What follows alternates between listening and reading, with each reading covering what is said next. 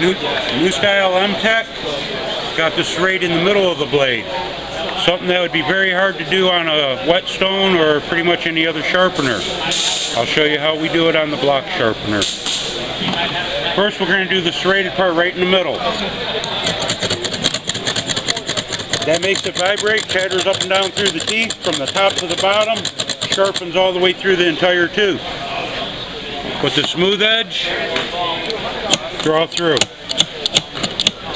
The rods are made to squeeze back so it follows the original bevel, puts the original edge back in any style knife.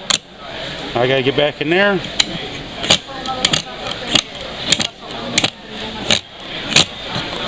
You can follow through, it won't hurt the teeth.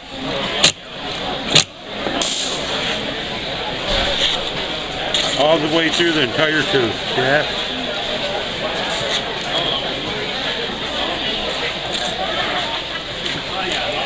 Use leather when you're done. Piece of cardboard works too.